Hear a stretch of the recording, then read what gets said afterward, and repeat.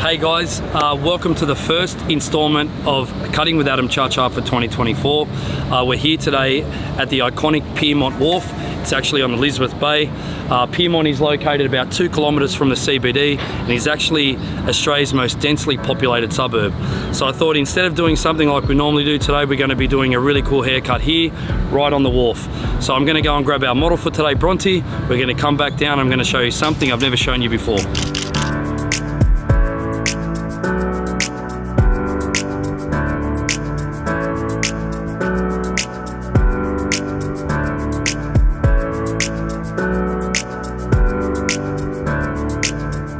Today we're going to be doing some dry cutting on curly hair. This is Bronte. The reason why I like working with a dry cutting method on hair like this is because, as Bronte will attest, the best way for hair to dry is naturally. So sometimes when we come in the salon, traditionally we can cut this dry, wet, excuse me, of course you can. But what I can never do is make it dry the way it dries naturally, how Bronte would doing it at home. So I have in certain circumstances chosen to cut hair in this state, which is what I'm going to demonstrate today.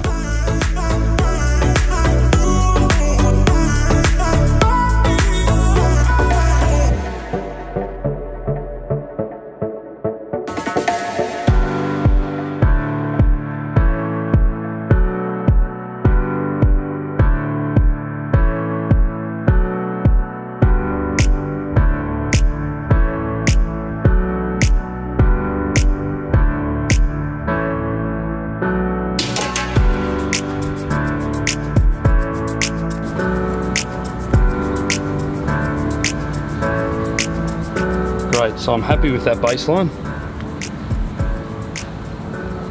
Just really spend some time, you know, if there's these little bits that you reach from underneath and they come down. Want to make sure that we get those off. We don't want to have any long pieces hanging out from underneath. Beautiful hair, very lucky. Okay, so now we're going to just concentrate on this area here. And I'm going to try and actually just lift individual curls out of the way, and we're going to cut that, and then we'll join the bottom or cut the hair through the middle after we've decided how much we want to take off the top.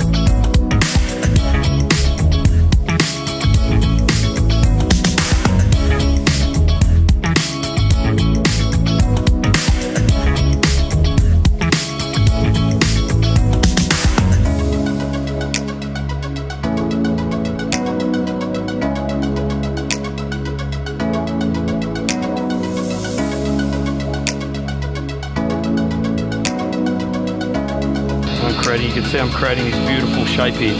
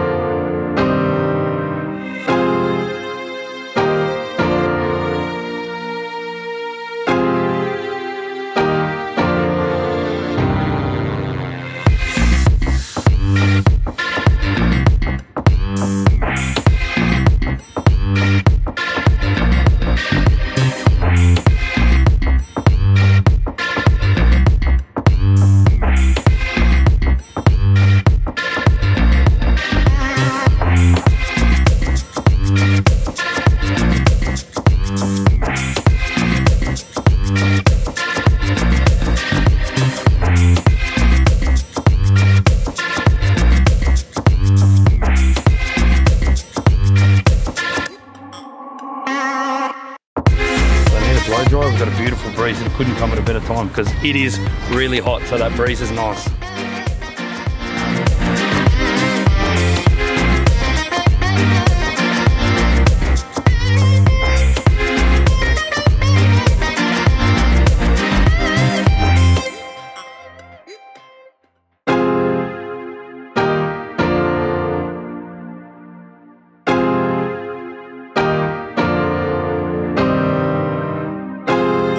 Look at the coil in that curl, that's just incredible, isn't it?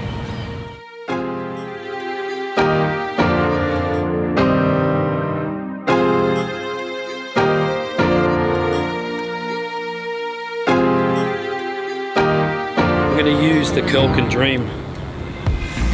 It's an amazing product, and we apply this like any styling product, a little bit at a time. So I like to glaze it all on my hands, and I keep the majority of it on my palms, and then I'm just using my fingertips to very gently rehydrate, I guess you could say, these curls, potentially where I've disturbed them. You can define using individual pieces of hair if you like.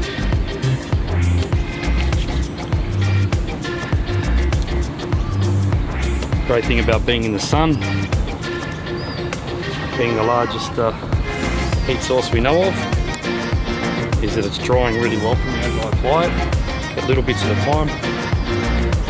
One of the things I love about Curl Can Dream, it actually gives you a lot of the benefits of using a traditional gel, but it actually doesn't dry hard.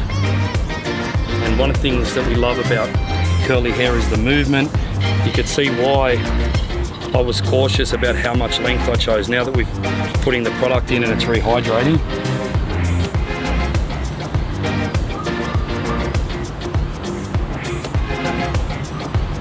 lift a little bit of that hide in.